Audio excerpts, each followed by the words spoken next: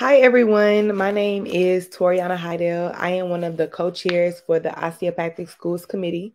We want to thank you guys for joining us this evening.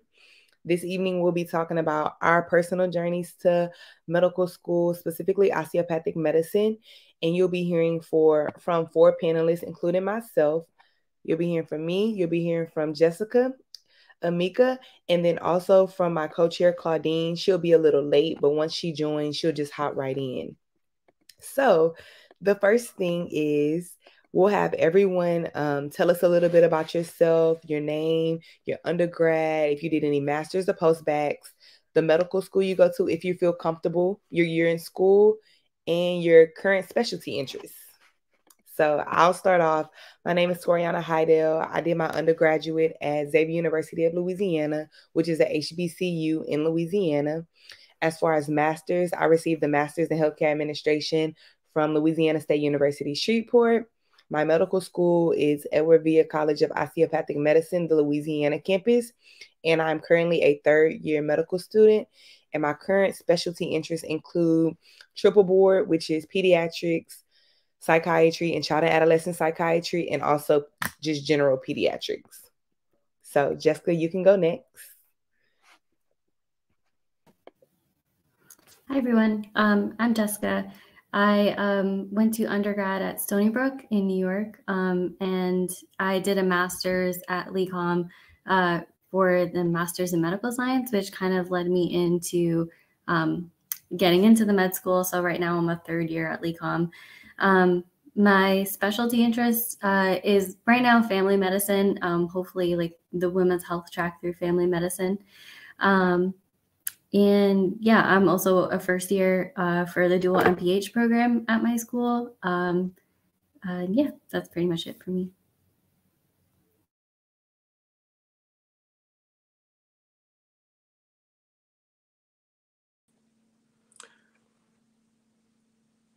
Can you guys hear me? All right, my name is Amika Andrews. I went to undergrad at Purdue University up in Indiana. I did my master's program at Lincoln Memorial University, which led me into the DO program here at DCOM, DeBus College of Osteopathic Medicine. I am currently second year medical school, doing the dual program with my MBA. And my current interests are in surgery, specifically orthopedic surgery, but I also have an interest in emergency medicine.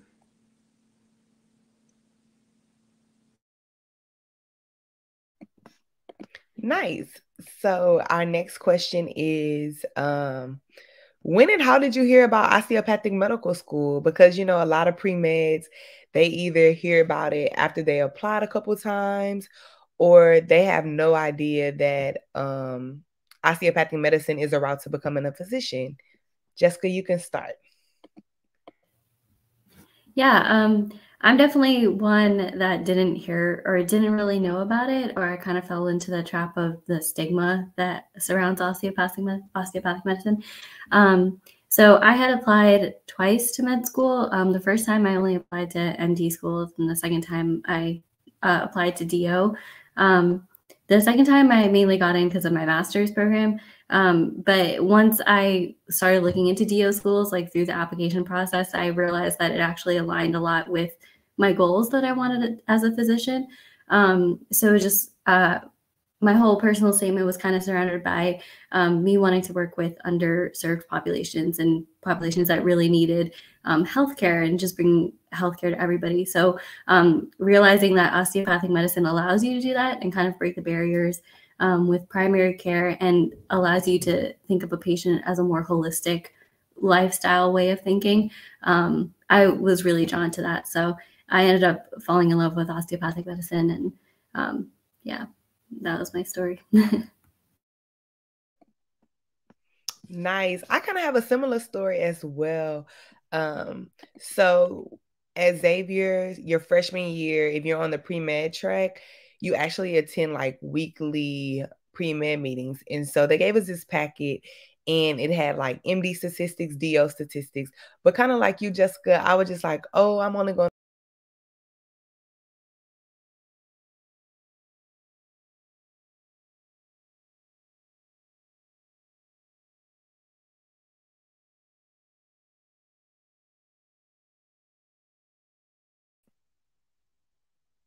Okay, I'm sorry. My connection just went like blank.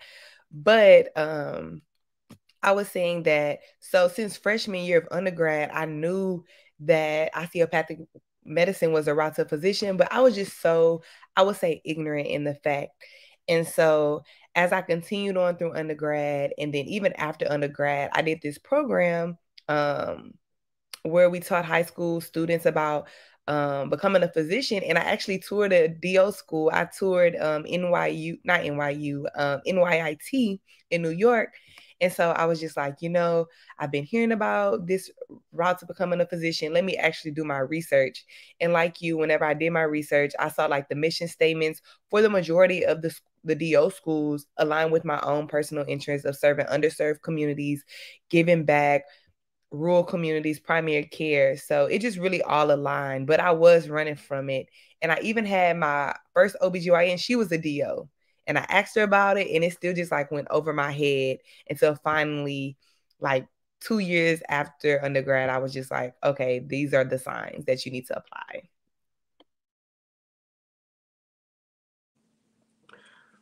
For myself, I kind of had in a way, a different experience. So coming out of Purdue University, I knew I wanted to go to medical school, but I kind of was a little looking for the steps into getting to medical school. So one day, my advisor actually introduced me to an advisor at the school that I'm at now, who um, showed me the master's program. I knew I wanted to go into higher education. It sounded like a good program. I was very interested in like medicine and research, so that took me to that master's program there.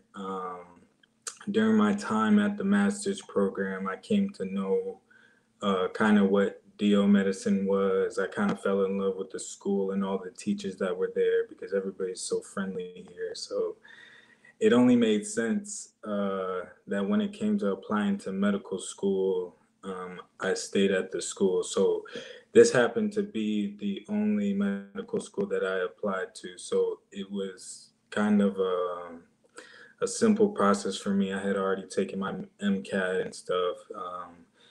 But I just came to fall in love with everything that they were doing at the school. It aligned with my goals and the teachers and everything, and I decided that I wanted to do my medical education here. So it's been great ever since. Nice. I love to hear that, kind of like we all had different experiences, but it ended up leading us to becoming future DO physicians. The next question is, did you apply to both allopathic and osteopathic medical schools? Yeah, did you apply to both? Well, Amika, you kind of already answered it, but Jessica, did you apply to both allopathic and osteopathic medical schools? And if so, why did you choose your school? Yeah, I definitely did apply both ways. The first time I did just MD, and the second time was both. In terms of like how I went about it, I mean, I didn't have the best stats or like the best GPA or MCAT, so I was like really heavily relying on what their average of like allowing people in was. Ultimately, like my application process didn't really matter because I did go into the master's. But yeah, I think like choosing the schools, I was kind of just looking at like what their mission was, how easy it was to get into. Because unfortunately, that is the sad reality of like med school, is like the best school to go to is the one that lets you in because it's just so hard to get in. So yeah, I did apply both, kind of just like going for as many schools as possible. But ultimately, I think the master's program was my best shot at redoing my GPA and kind of showing that I was capable of the workload that med school requires. As far as myself, so I applied to medical school 3 times. And this is advice for anybody. So the first time I applied to medical school, I only applied allopathic. And I would say that I didn't apply smart. Like I applied to a lot of schools. I was just like, oh, I would love to go there. Not really being realistic with my own stats. So my issue with applying to medical school was the MCAT. My GPA was fine. I had the extracurriculars, but me and the MCAT had a struggle going on. So I didn't apply for smart the first time. And so like I retook the MCAT and like I actually dropped points. So I was like, oh snap. So I just reapplied again. And then the second time I even still got an interview at a DO school. I applied both, but they were like a conditional acceptance.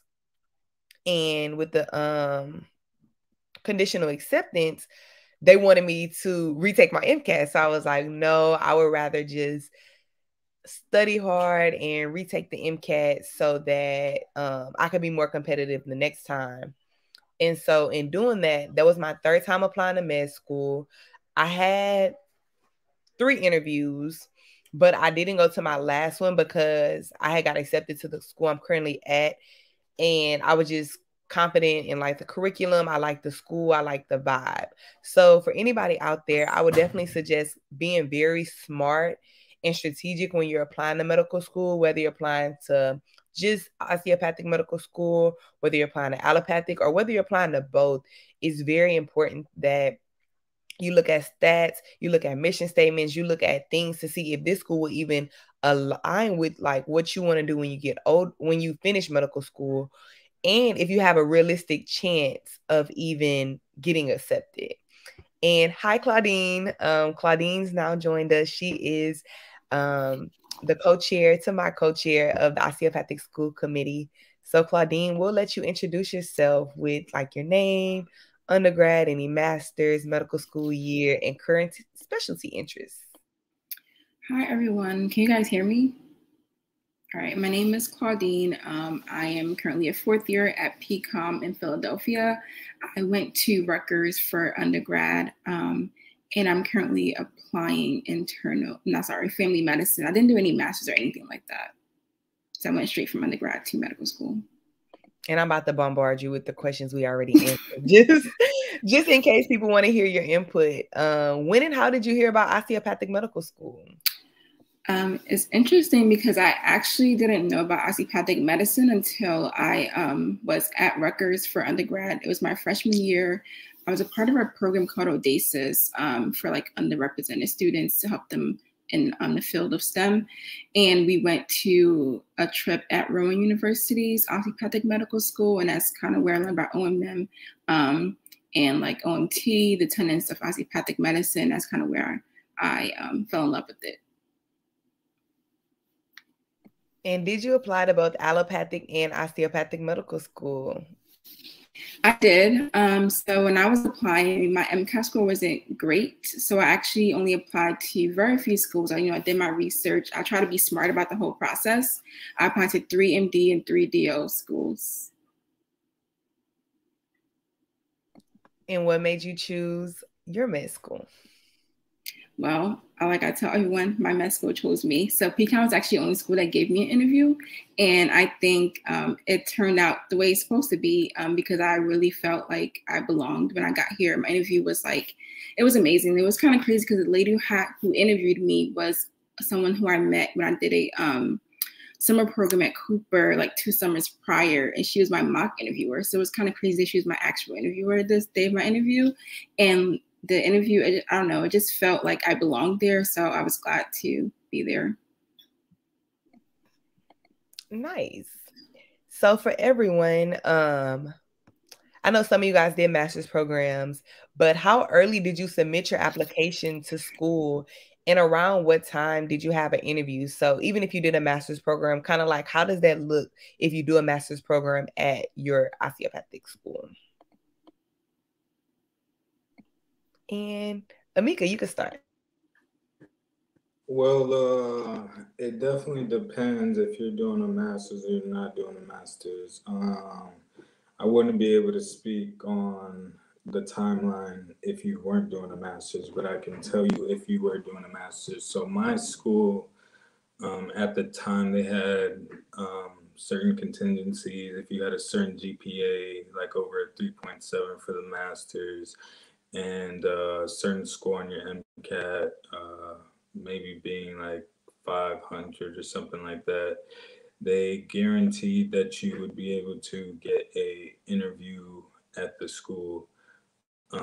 So basically with the masters, they kind of help you through that process because the masters is under the medical school. So basically we have the same professors. We actually took some of our first year classes with the medical school. I actually ended up finishing 4 medical school classes in my master's year, so I didn't have to retake them my first year, which was good. But by the time January came around, grades came out, I happened to hit those scores.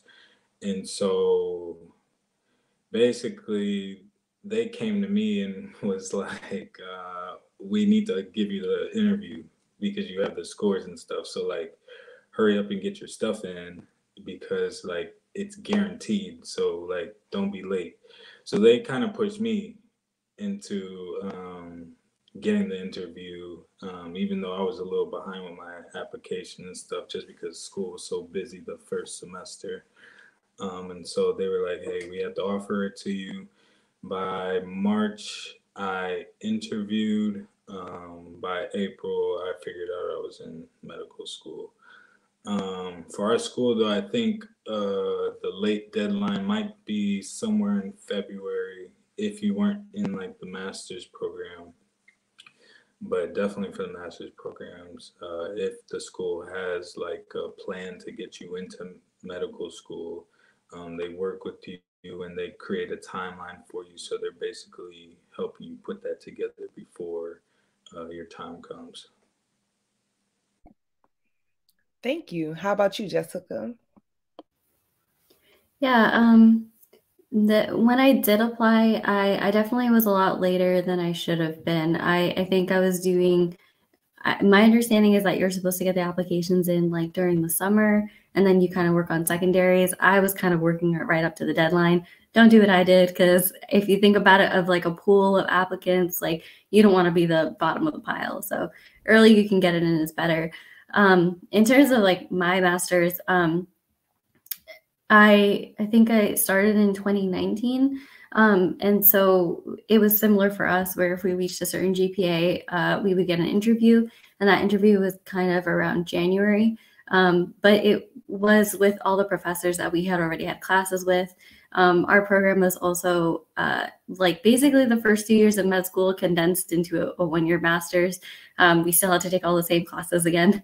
But it was nice to be able to get to know the faculty. And then the interview, like nobody really took quote unquote seriously, because, you know, it was just a courtesy at that point. Really what they were looking at was your grades and your MCAT of like whether you could hold yourself up to the standards of the medical school curriculum, because it was so closely related. So yeah, sorry, I can't talk much more about like the actual process because I didn't really do very well for the actual application part. But in terms of the master's, that's how mine worked.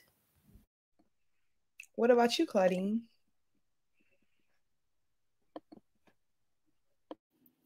So like I didn't do a master's, but in terms like the application process for me, I submitted it pretty early. I feel like I submitted my applications in like end of June, beginning of July.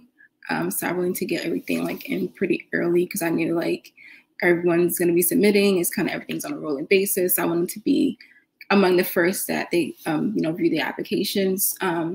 But it was a long waiting process for me. I didn't hear back until I want to say January. And I didn't have my interview until February. So it was a pretty long waiting process. So I'll speak on all 3 of the times I applied because they were all kind of different. So the first time I said I only applied to allopathic medical school, and I applied pretty early, like they tell you apply early. I think I had got my MCAT back in like July, maybe. No, I got my MCAT back in like August. So I had already submitted my application and just was waiting for my MCAT score. And again, I don't think that's smart because until you get your MCAT score back, you've applied to all these medical schools. And depending on your MCAT score, that kind of like already knocks you out the ballpark. And so I received 2 interviews to allopathic schools my first go round applying to medical school. And they both were in the spring. I think one was to Howard, and I got that in like March, maybe. And then I had an interview to LSU New Orleans, and that was kind of like April, so very late. And so I got waitlisted at Howard and then denied at LSU. The second go round, again, late because my MCAT had dropped, but I still applied anyway. The second go round, I got an interview in, I think, like March again.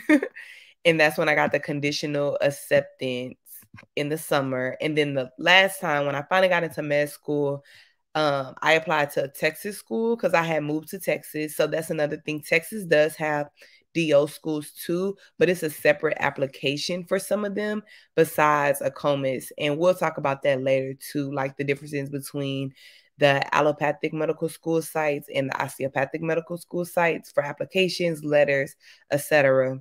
So for Texas, everything is super early. Like you find out in January if you like got into medical school. So for Sam Houston, which is a newer DO school in Texas, I got an interview in November. So I had the interview in November. And then in January, I hadn't heard back. So I was like, well, I guess I didn't get in.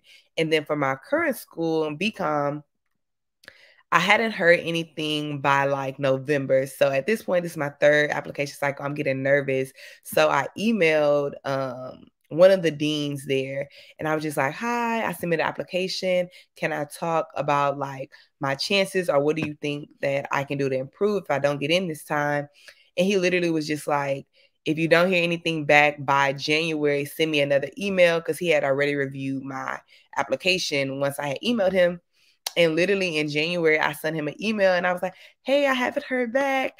And literally the next day I got an interview. So this is a notice to say, like, plug yourself in. Like if you know the deans and I really didn't know him. I just had found his email from my undergrad. They had sent like an email out. If you know these people or even the people on that admissions committee, message them and see kind of like, what can you do to improve? You know, like what can you do to make you a more competitive applicant? And you just never know where that'll take you because you might be competitive and they just haven't gotten to your application yet. But like if you send an email, they may look it over and next thing you know, you may have an interview. So always advocate for yourself and don't count yourself out. That's my biggest advice for anyone applying to medical school is that like sometimes you may need to send that email and it may just change your life.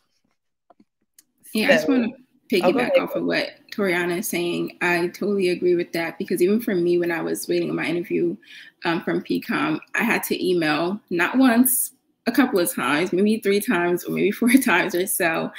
Just again, stating like your interest in a program. And if you have any updates to your application, because once you submit, you can't really update it. So if you did like any shadowing or like you have any new grades, you want to send that stuff to them over email so they can add it to your application. That might help you to get an interview. So always reach out.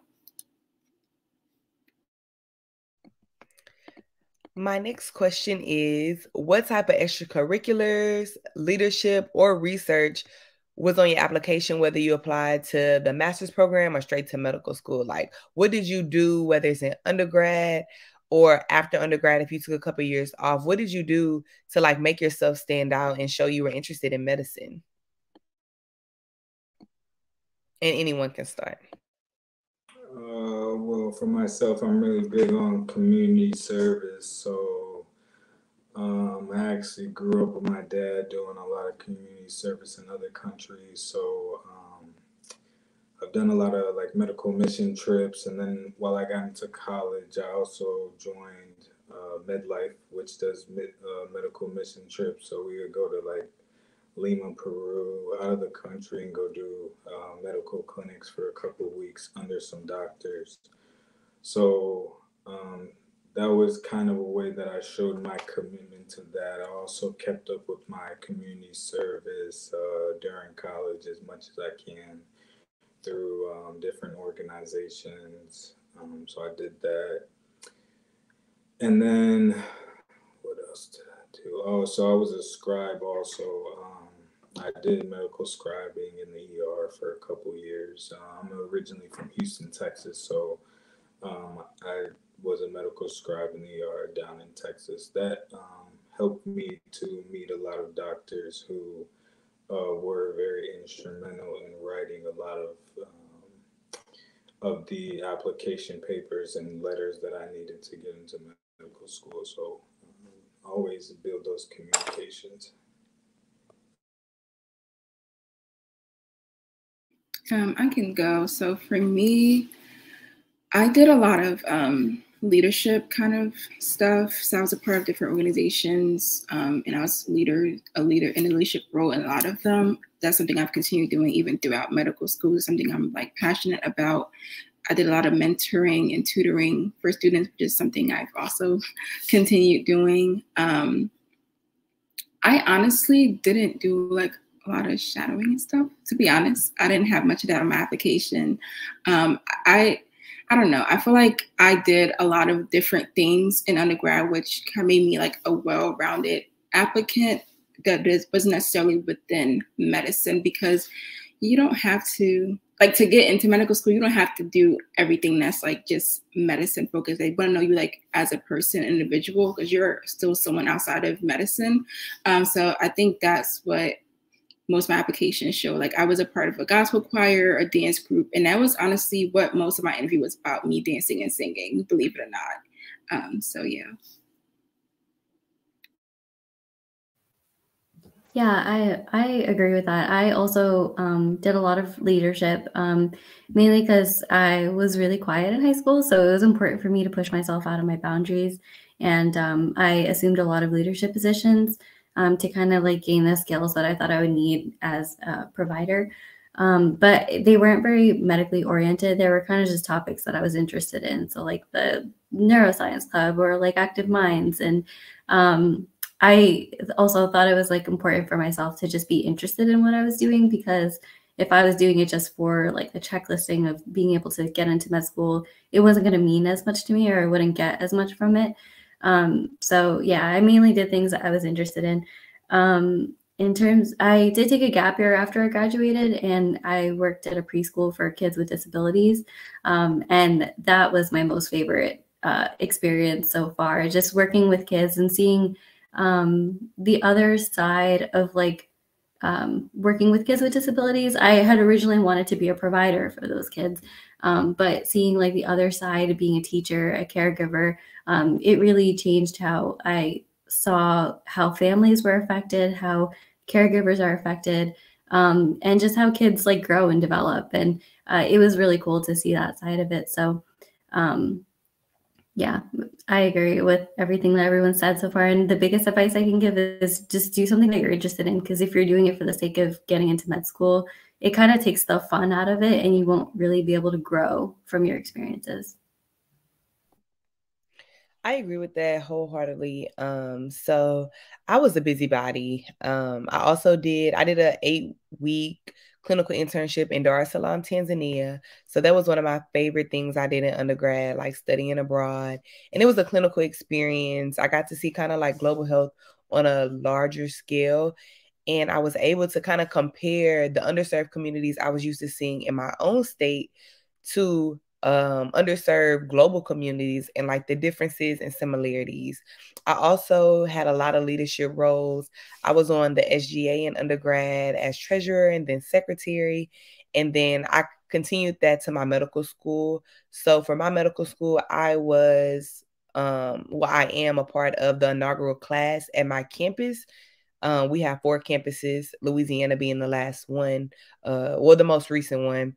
So I was like the inaugural SGA treasurer. So like the things I was interested in undergrad, I continued those things in medical school, and I am continuing those things in medical school.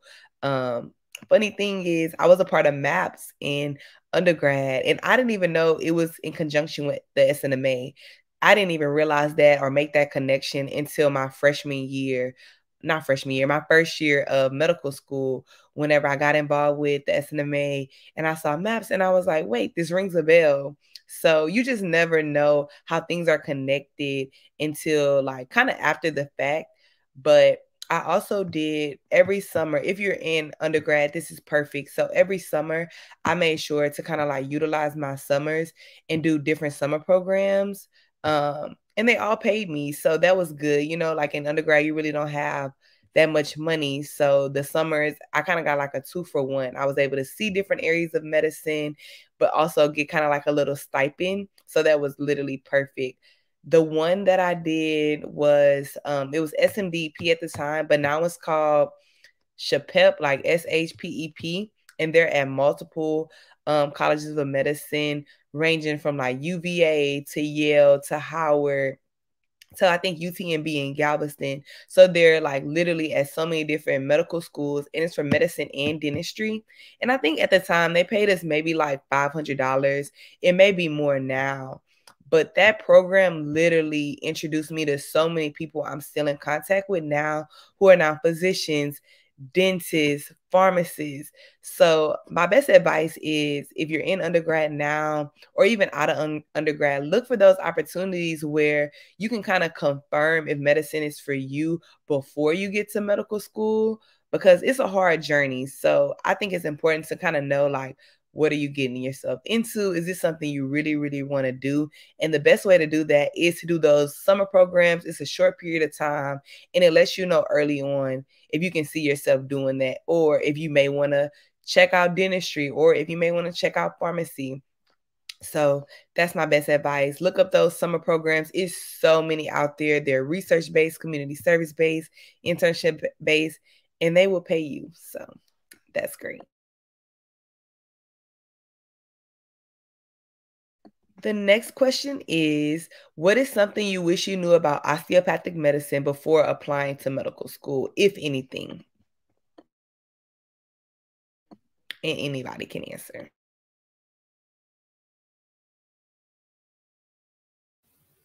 I guess kind of like what we touched on earlier.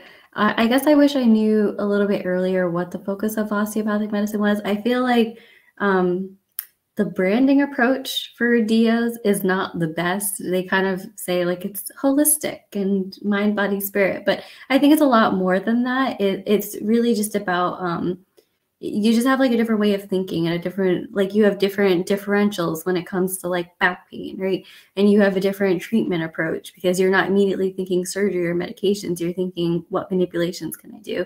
And I wish I like knew a little bit more like what OMM meant and what it would mean for like underserved populations, because especially in like underserved populations, people are working more physical labor jobs. And so being able to be a provider that can provide patient education on like stretching and manipulation techniques, I think can go a long way. And I kind of wish I knew earlier that it wasn't just about getting into like med school. It like an easier route to getting into med school. It was also about like, does it align with your goals as a provider, a future provider?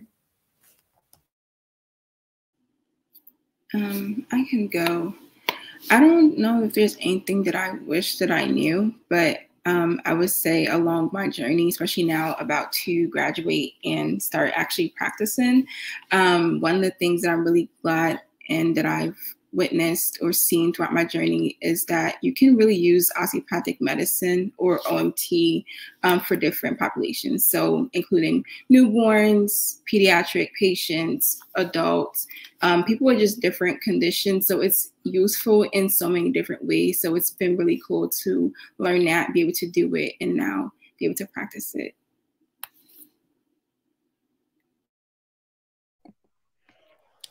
So for me, I wish I knew early on, and it doesn't affect me, but I guess if it would have affected me, to like do research if I would have wanted to, say, for instance, go into like urology or something. I think that's important for you guys. And you may not know what specialty, but I do think it's important to know that there is some specialties that like kind of favor DOs, and there's some specialties that, not to say it's impossible, but it may be a little harder to get into.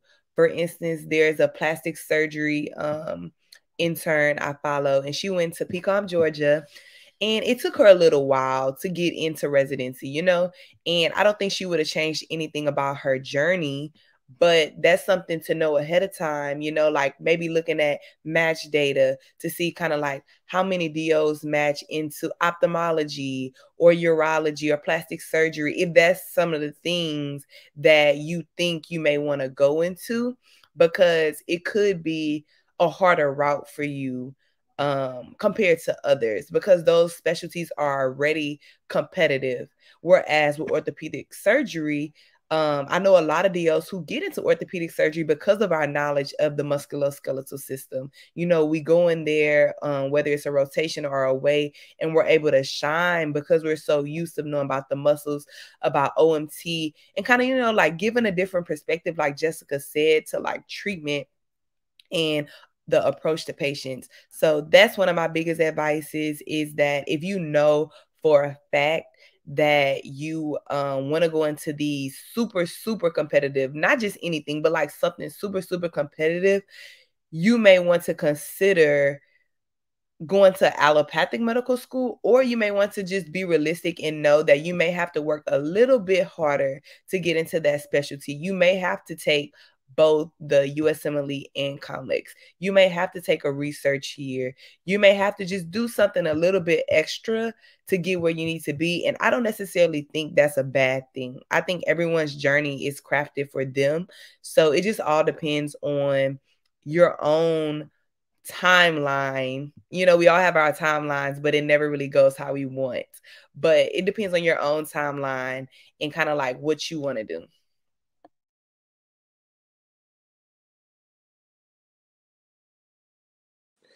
I would say for myself, for me, since my journey's been a little different, I wouldn't say that I would want to per se know anything before getting to DO school, but like they kind of mentioned, it does add something extra to you that a lot of MD and allopathic schools don't get. A lot of their time isn't spent as much as we are just being hands on. A lot of our time is spent with osteopathic medicine, being able to, like they say, know the body top to bottom, but we felt it. We've used our hands to diagnose a lot of stuff. So that if you take your time with it, you actually take your time to learn it and appreciate it. That puts you well ahead, because I can go out into my community when I'm at home or around my friends or anything like that, and start to feel for some of these abnormalities in people that have back problems, knee problems, in the sacrum, anything like that. I can do that as a student. Whereas a lot of other students at MD schools, they're going to have to learn how to do specialized stuff like that later down the line, closer to residency, fourth year, when they're actually rotating. We're getting that ability now. So in a way, it puts you ahead. It definitely does put you ahead. And so I can really appreciate that, and that I have that extra bit of knowledge. And so, saying that I want to go into orthopedics, I do know a lot about the musculoskeletal system just based off of osteopathic medicine itself. And so, in a way, that puts me ahead in my knowledge. So that's pretty cool to know that I've gotten that. Our next question is, what do you like about your medical school or curriculum that you believe will benefit you as a future physician? Basically, just brag on your school.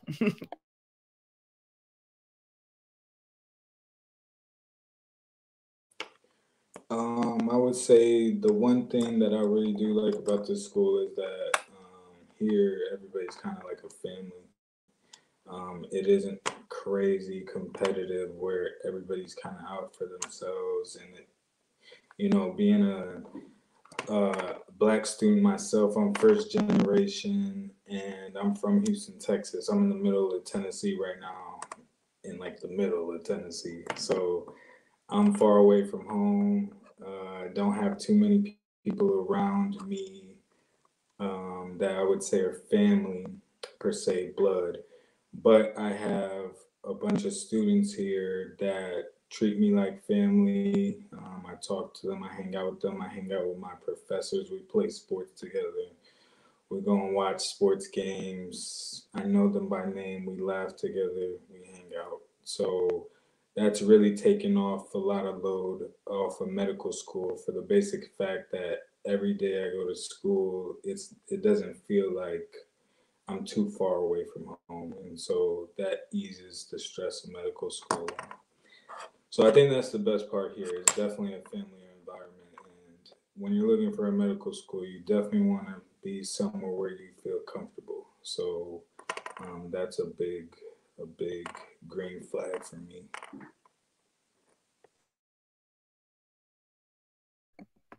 I can go.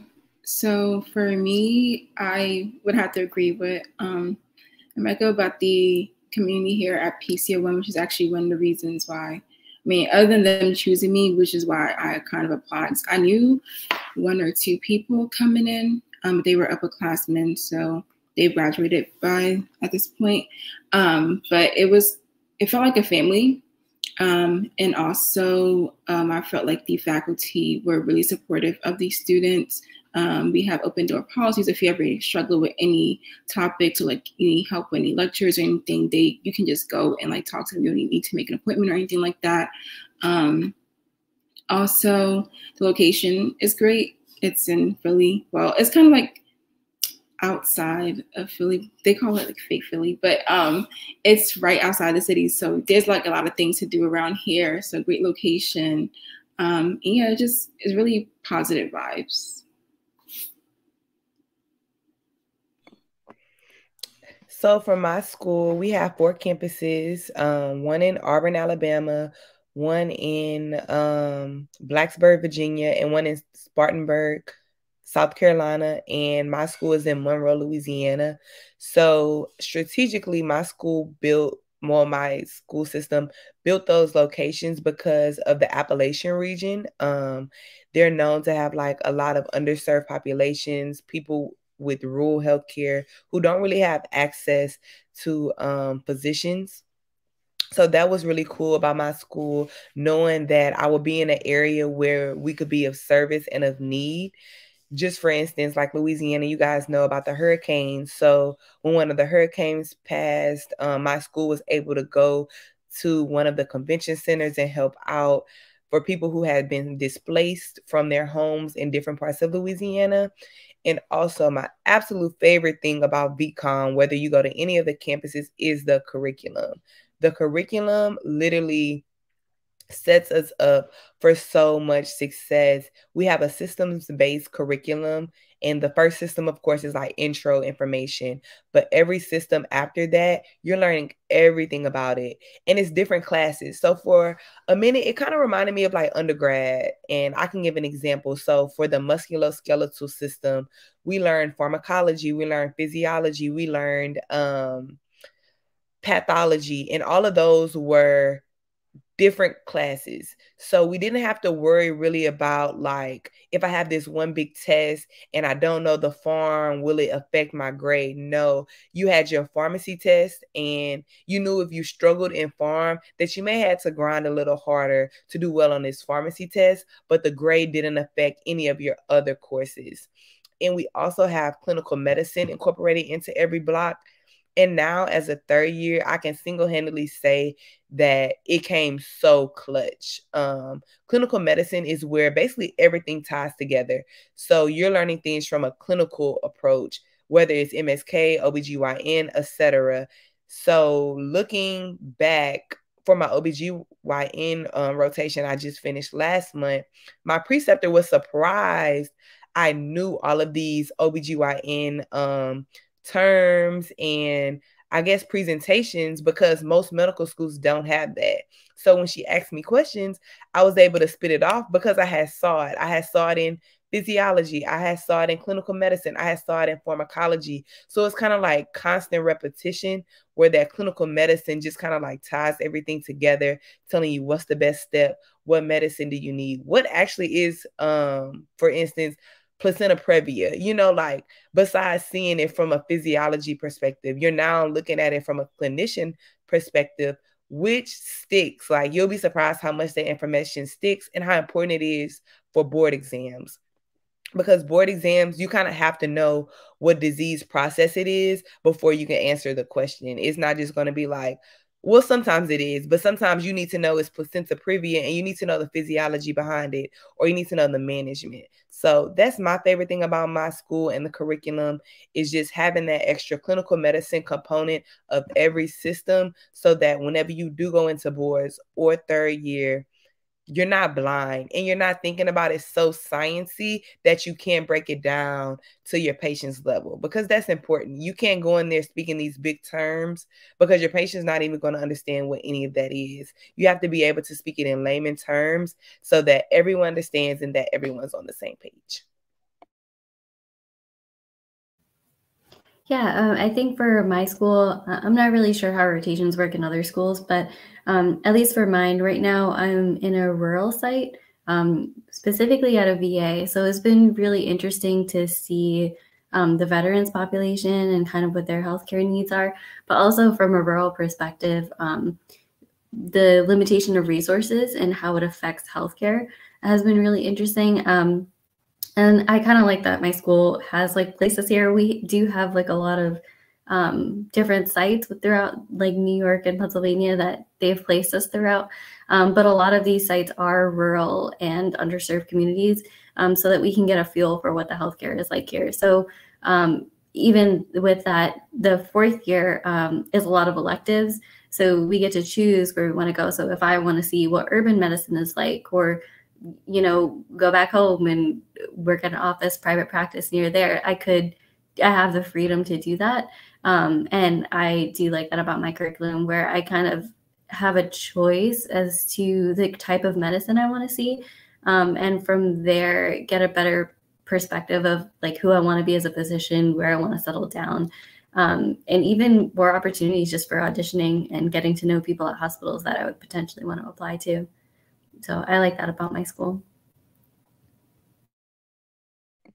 Okay, so we're going to ask one more question. Well, no, two more questions. And then we'll just kind of explain, I'll explain like current application guidelines, what websites that are useful for applying to osteopathic medical schools, and kind of like what the current statistics are. So, do you plan to use OMT in your future practice? Why or why not?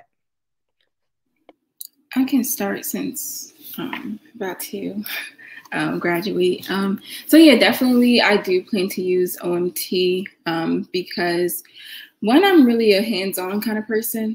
And I also believe strongly in the tenets of osteopathic medicine. I think there is a lot of benefit to, like I spoke about earlier, for different populations. For me specifically, I would like to use it on all my patients, but more so on my pregnant patient population, because I think that it can have some benefit to them. Pregnancy, there's a lot of fluid buildup and they get like a lot of edema and things like that. So doing some kind of like lymphatic treatments can help with that, and just different things that can benefit pregnant women. And I don't think that it's used enough in that patient population, because there isn't a lot of studies, but there is one study that has been done, the PROMOTE study, and it has showed that it actually is very useful in that population. So in short, yes, I would be using OMT.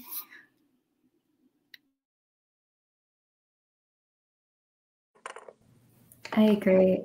I definitely will be using OMT in my future as well.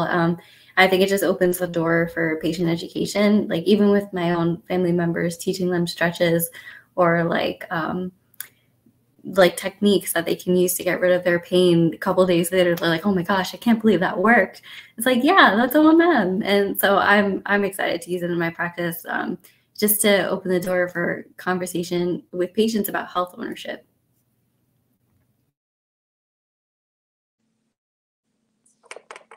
I think I definitely will use the principles of osteopathic medicine, just for the simple fact that it does open up your eyes to another world of medicine. Not everyone is going to be able to afford surgery.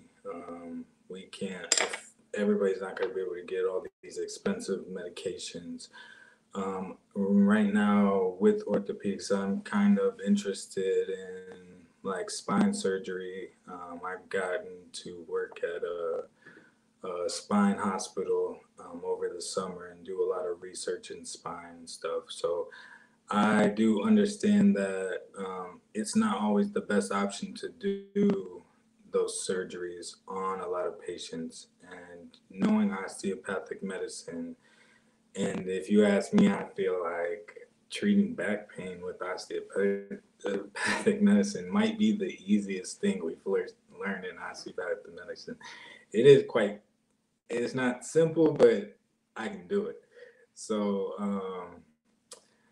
I think that will very much tie into some of my goals that I have for the future, especially if I do want to go into spine or anything with MSK. I feel like that is a bunch of osteopathic stuff. And if you're thinking about going back to serve in a rural or underserved community where you're just not trying to have everyone pay for stuff and you're trying to make a real impact by just helping decrease morbidity, which is sickness or how far something progresses.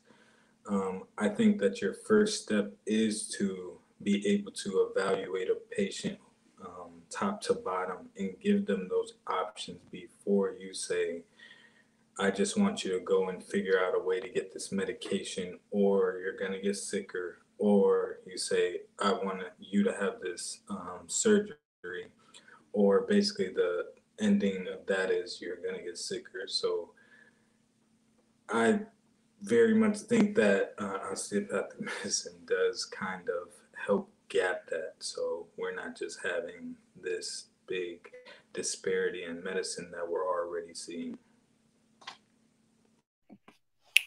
Nice. I like that. I want to work with peds, so I definitely think that I will use it in my practice, especially like for, kids get sick. So like sinuses, of course, that's a big thing. Lymphatic drainage, I definitely plan on using. With kids, you have to kind of be careful with some of the muscle energy, which is an OMT technique if you want to Google it.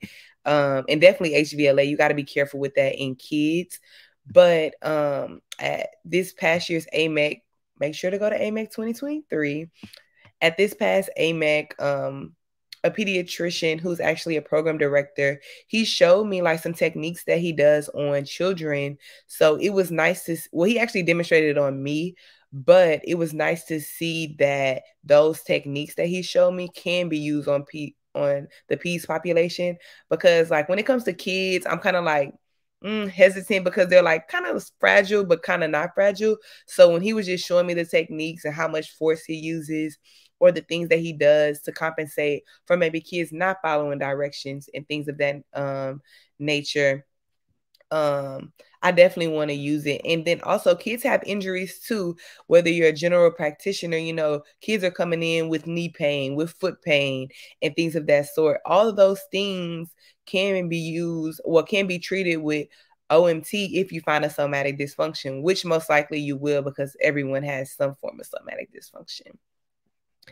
And my last question for you guys is, well, not question, but give those tuning in some advice. What advice would you give them, knowing what you know now at your current stage of being a medical student, whether it's one word, a couple words, a couple sentences?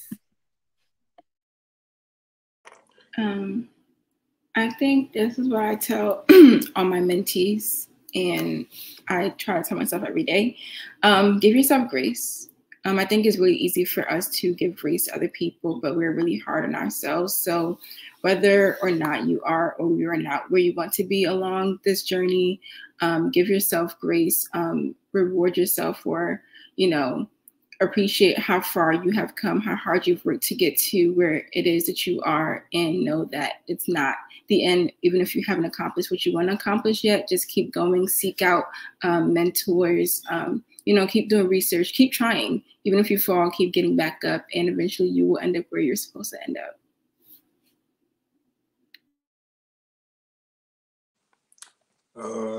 Yeah, just to piggyback off of that, always keep pushing forward, knowing story.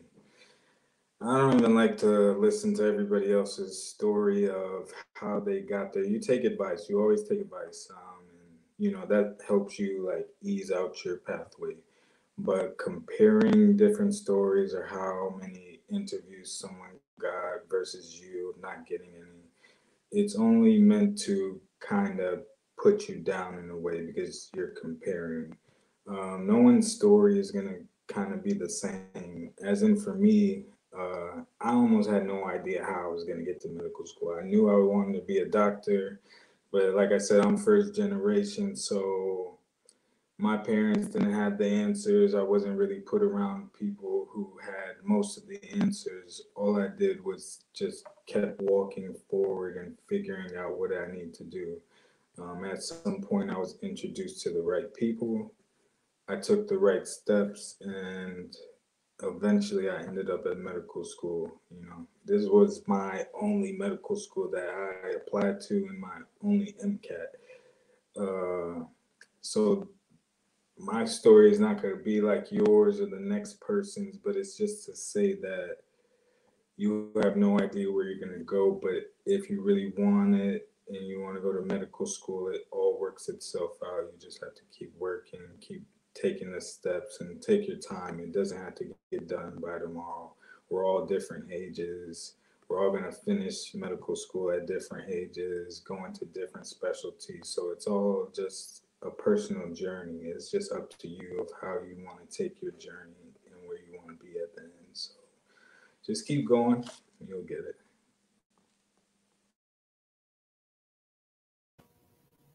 Yeah, I agree with that.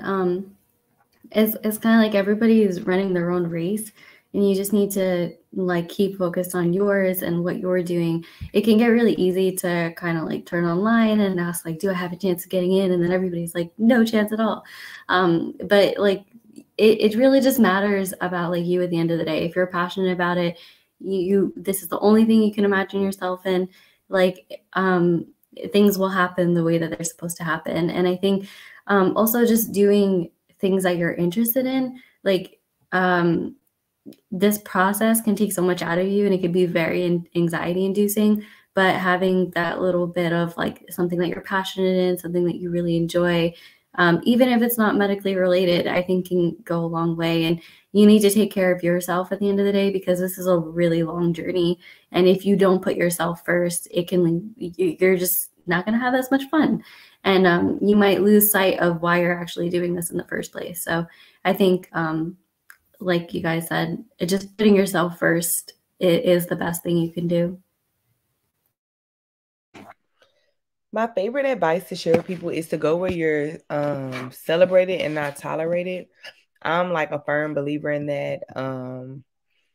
Also, I'm a firm believer in like life works itself out. This was the only medical school. Of course, I declined an interview, but this was the only medical school I got into, and it just worked itself out. Like, I'm so happy I came here. I feel like I'm at the right place at the right time. So, like Amika was saying, comparison is the thief of joy. You want to make sure, to run your own race, to do your own thing, to reach out for help if needed. That's a big thing about, like being on this journey and sometimes feeling like a failure. People don't want to talk about that, but, constantly not getting into medical school, or maybe when you get into medical school, failing classes or failing board exams, at one point you may feel like a failure. And it's nothing to be like ashamed about. It's important to know like when and why you need to reach out for help if needed, because someone may have just a little tool that may help you succeed. So keep trying, keep going. Don't give up on yourself, because there are future patients out there who need you, who need people from minority communities to have the inspiration that we look like them, that they feel welcome, you know, that they feel understood. People who come from first generation backgrounds like myself, like Amika, to know that we care about them, you know, that we're not just there to collect a paycheck. That's all important. And also just remembering your why. If it's something you really, really, really want to do, and if you feel like this is what's been called for your life, then it's going to happen. It may not happen on your time. And that's hard to reason with. Speaking personally, it was hard to reason with whenever I felt like, man, I should have been in medical school, or people got the same stats as me, but it wasn't my time. It wasn't my season, you know, like I got into medical school at a place from my home state, the first DO school in Louisiana. Louisiana was the last state to even allow DOs to practice. You know, I'm an NHSC scholar. So, you know, like all type of things just started happening for me, not on my time, but like on a bigger time scale. So just believe in yourself, choose yourself, and everything will work out. If you have any questions, feel free to put them in a chat. I saw we had a question about like where you can learn more about like becoming a DO and OMM. I recommend the choosedo.org website.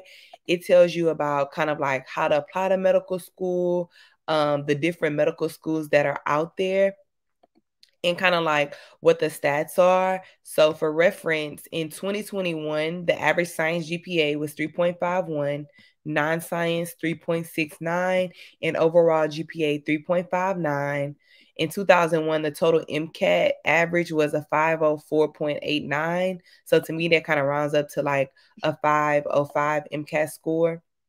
You need the same prerequisites as an allopathic medical school.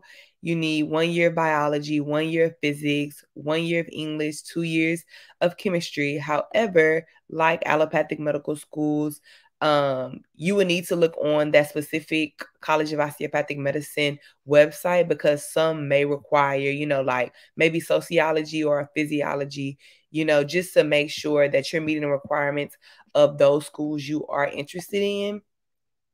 Additionally, something that's good about osteopathic medical school is the deadlines.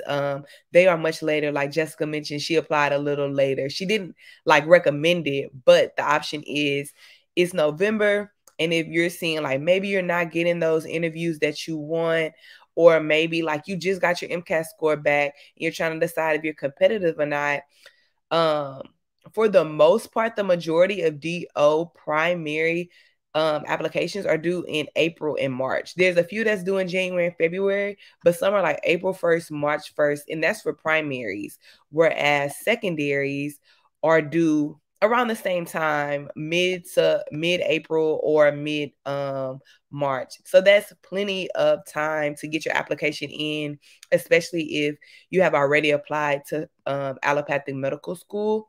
The website is different. The website, well, our application is AACOMAS, so it's AACOMAS. That is the website you would go to start your application, compared to AMCAS, which is on the AMC website. So that's important to know, that for osteopathic medical school, unless it's some schools in Texas, that you will go to that AACOMAS. So AACOMAS. That is where our application is. And for the most part, the applications are literally almost the same as MCAS. I think there may be a little word count differences with the extracurriculars and the personal statement. But besides that, everything else is the same. Personal information, personal statement, extracurriculars, you need your letters of recommendation. All of that is the same. So if you have any questions or comments or concerns, or would just like to learn more about osteopathic medicine, our SNMA email for our committee is osteopathic, OSTEOPATHIC snma.org. And we'll feel free to answer any of your questions on how, if you want to get more involved with our committee, or just if you want to learn more information about it that we didn't answer here, feel free to reach out to us, because we're always looking for new members to join and just to spread the word about osteopathic medicine, especially since the DO merger happened in 2020. So that's something as well to consider about like the merger, residencies, and all of that. If no one has anything else to say, I think we'll be done for the evening. Does anyone have anything else they may want to add? No? Okay. Well, thank you all for joining us. We look forward to seeing you guys at maybe our next event. Bye. Good night, everyone. Good night.